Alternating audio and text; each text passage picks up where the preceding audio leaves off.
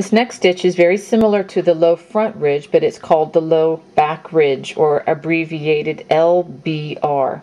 Okay, we're going to be working on top of about 3 rows of single crochet just to demonstrate.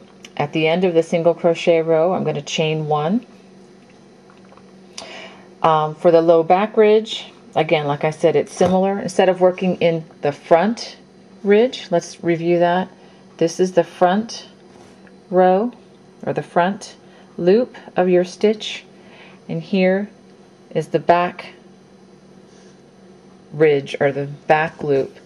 Okay, just like in the low front ridge, I'm going to skip the first single crochet and I'm going to slip stitch in the second on the back by pulling it through,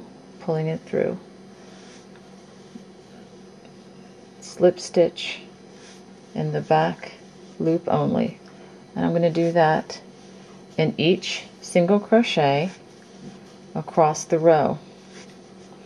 Now also, to make this look even, as you can see here, it looks like it's coming up a little short. We're going to go ahead and do that in the turning chain as well, and this makes up for the stitch that we skipped at the beginning. Okay, now we're going to chain 1 and turn. That's the end of row 1 of the low back ridge. For the second row, it's a little difficult. I'm going to turn it back so you can see. We're going to be working in the back ridge, or the back row, back loop. Okay, you can see this is the back side of the single crochet row. This would be the first, these are the loops. That's the first loop we're going to single crochet in, and then we're going to work in this one, etc.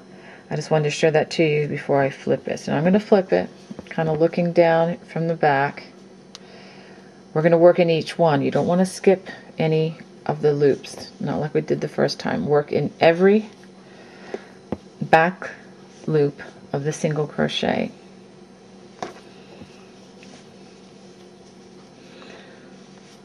Okay, all the way across the row.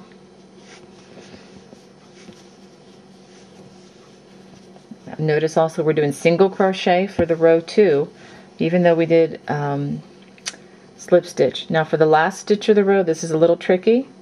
There is a loop here, and one way you can tell that we're not quite done yet, if you look at the row, it looks a little short because we're missing 1 stitch.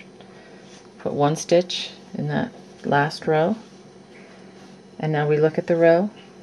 It's nice and even. The edges are nice and even. Okay, and you can see there's a nice little ridge right here that's going to frame whatever stitches we continue with. It's a nice little border to use. Again, the low back ridge.